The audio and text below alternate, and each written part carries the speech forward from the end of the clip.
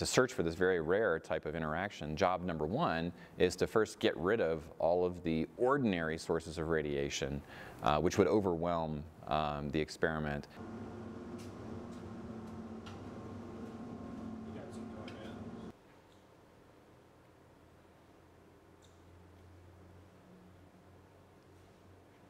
This is the Lux Experiment, and it's been, there's this now cutaway here so we can see inside. We're looking for exotic particles coming from outer space, passing through the Earth. We're building an instrument that we believe will be sensitive to see those particles, and if we see them, it's going to revolutionize what we know about where the universe came from, why it looks the way it does, and what makes up the universe at the very smallest scale, even inside a even scale smaller than atoms.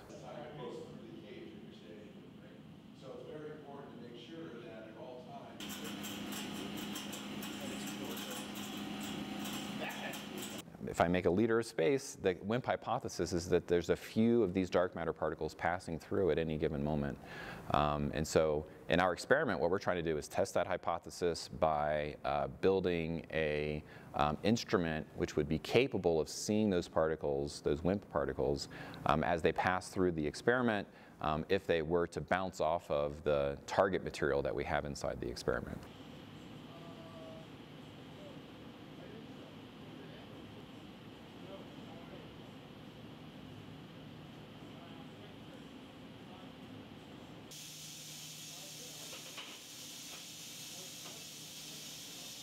What we're doing in our experiment is we are basically taking a whole bunch of liquid xenon and we're instrumenting it so that we can see if anything bounces off of it.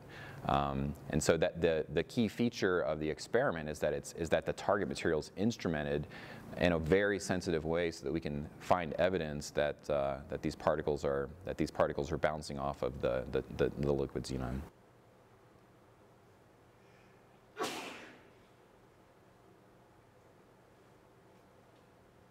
Knowing what the dark matter is going to tell us about how the universe formed in the early days, why it evolved the way it did, and why it looks the way it does today. When we look up in the sky today, we see these vast galaxy clusters, for example, and then we see these vast voids that are free of any galaxies. There's no galaxies at all. Knowing what the dark matter is would provide an explanation for why the universe has that kind of bubble-like structure that we see today.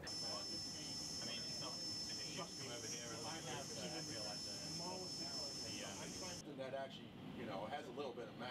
The original. Wait. So wait, isn't it? It wouldn't be the massive part. No. What you're looking for is right. A neutrino.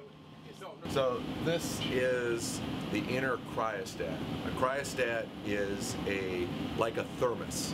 So xenon is very cold, and we need to keep it cold. So we need a big metal container that we can put 10 tons of liquid xenon in.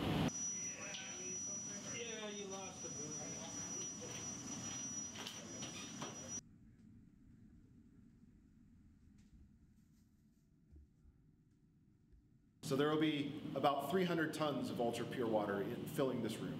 As we start to study the evolution of the formation of structure in the universe, we see that normal matter is not enough to form the structures that we see, galaxy clusters, superclusters, and whatnot. We need extra matter there to act as the seeds by which other matter can collapse onto it.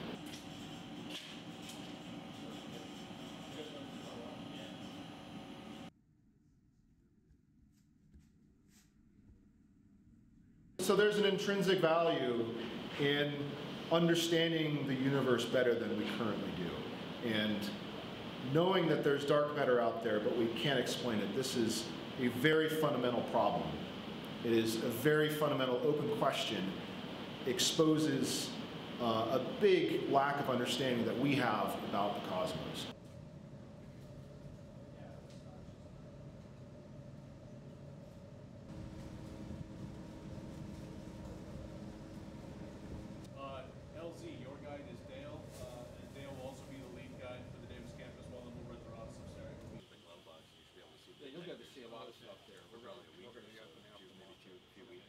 Not till Thursday. The scientific impact of a discovery of dark matter will certainly be very much up there with the discovery of the Higgs and gravitational waves, even more so because we sort of knew most of what we needed to know about the Higgs before it was discovered.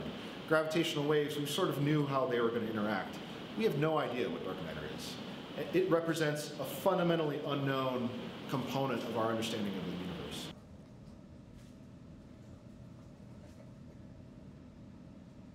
That'd be great. I mean, I got you, but that's totally fine. Yeah, it's not the same thing as finding a new particle, but it's helping us understand the universe we're living in. And that's, for me, that's the motivation. What is this great place I live? And right now, 95% of it is a mystery. You know, isn't it great to be able to say, I'm helping to understand what that mystery is or isn't at this point? Which direction?